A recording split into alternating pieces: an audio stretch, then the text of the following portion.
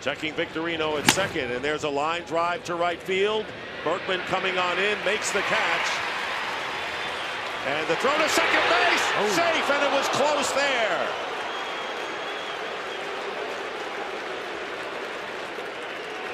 They snuck behind Victorino and very nearly got a double play on this one.